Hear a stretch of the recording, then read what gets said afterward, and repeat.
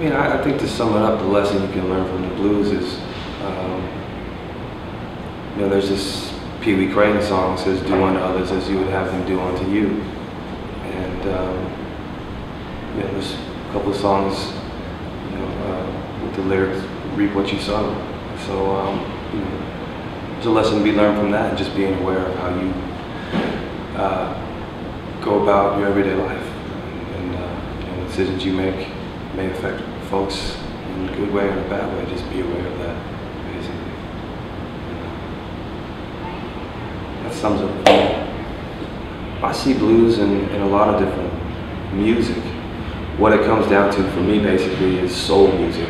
How does it touch you, make you feel emotionally?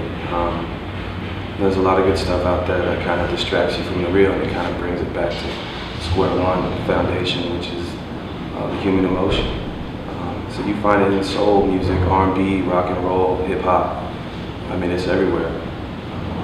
If it strikes that chord, makes you feel something, then you've been touched by the blues.